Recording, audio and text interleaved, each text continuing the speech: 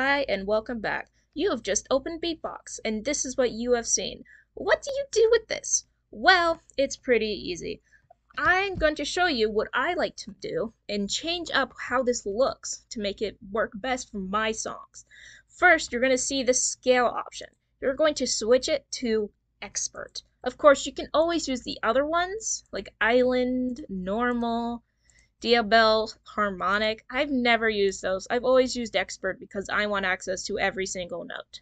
As well as this, you're going to have a bunch of these things here. You're going to want to turn on the preview of added notes, show the piano keys, how you don't have to highlight the fifth. That is only what I do. Allow adding notes not in scale, so you can go even higher or lower. Show notes from all channels. That's a good one. Show the octave scroll bar, which is this here. So let's say if we place a note here. Oh, you can't hear that. Hold on. We're gonna go with drawbar organ 2. You can hear it's low, but if we swing this back up at this almost the same note, it's very high. So that's a pretty important thing that I like to use. The instrument copy paste buttons, you don't have to use these, but I use them a lot. It is these little things right here, the copy and paste. So this does not copy the pattern, it copies the instrument. Let's say, you can see we're on percussive organ here, which does sound different from the other one. I mean, if we put it here. You can see they sound different, but if I copy the drawbar organ and paste it here, it becomes the drawbar organ as well. And this works for almost any song or any note that you have created. So let's say we modify this drawbar organ here. So we want it to be a little, let's make it so it's a swell. Swell means it is crescendoing or decrescendoing, I think. It's crescendoing. So it's not going to have the hit at the beginning, and instead it's going to sound a little more like this. And now we've made a modification to an instrument that is not in the presets. We can copy this instrument now and place it so now it's the same instrument here. And that is pretty awesome. As well as this, enable channel muting. If you're creating a song and you want to focus on one channel at a time, so we have 2 of these notes. We're going to actually make this a different one so you can tell the difference. We're going to change this to the FM bass. So, we have 2 different notes. I know, that doesn't sound good, but if we mute the first channel, we only hear the first. I also accidentally always touch this over here. As well as this, if you don't like how small this layout looks, you have 3 different layouts to choose from. The long, which is this. The tall, which looks like this. Ooh, that's scary. I don't like that. And the small, which is what I prefer to use personally because it has the most simple things right in front of me and it doesn't take up the whole screen. You also have a bunch of different envelopes here. As you saw before, you have all of these to choose from, and these will modify the note.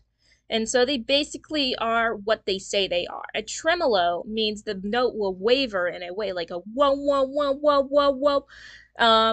And a decay. All of these are self-explanatory. Flare is a little weird. Here, it's a little weird. Sometimes it works for me, sometimes it doesn't. It's a little bit of an odd one. If I don't know how to really explain it. Note size makes so the note is a little bit louder and lasts for a little longer, and punch makes it so the beginning of the note is louder as well. I like to use this punch when I cannot hear a note in a song, and it helps a whole lot. You also have the key and the detect key. You can always change your key of the song. Of course, detect key will also tell you what key you're actually working in, but it will always you can always change it if you don't like how your song sounds. It doesn't matter too much, but it is fun. You got rhythm here. You have 3, 4, 6, and 8, as well as freehand and snap notes of rhythm. Here's something cool. So let's say we make a note with 4/4 in mind. So that is our 4/4 rhythm. And now we can change this to triplets, right? Snap notes to rhythm. This will change those notes. Given it's not a huge change, but it is a change nonetheless. 8 and 6 are just the extended versions, and I like to use 8 for finer notes. Say when I'm making a, what's it called? A vibra slap. Take a listen.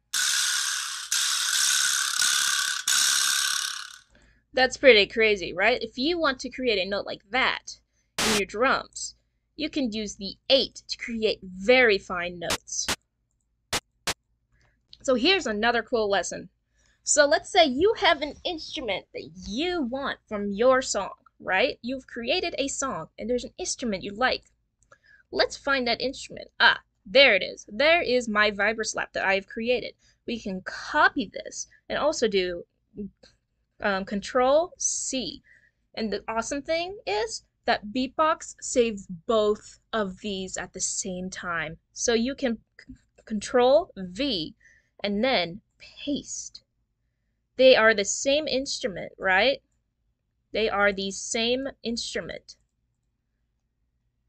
So it saves both your copy and paste from the instrument settings as well as your note settings. So that is my Vibroslap. It's pretty awesome, and I love him, Mr. Incinosaur. I hope this has helped you with the instruments and doing copy and paste functions.